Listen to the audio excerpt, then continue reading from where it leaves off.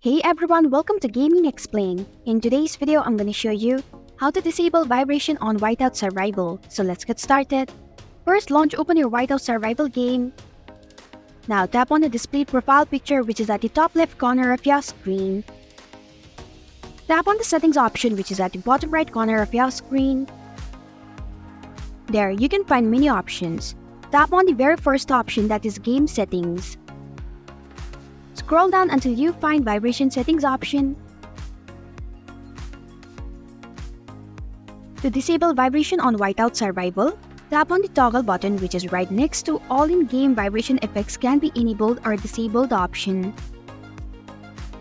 And this is how you can disable vibration on Whiteout Survival. Thanks for watching Gaming Explain. If you like this video, hit the like button and drop a comment with any questions or feedback. If you are new, subscribe and click the bell icon to stay updated on the future videos.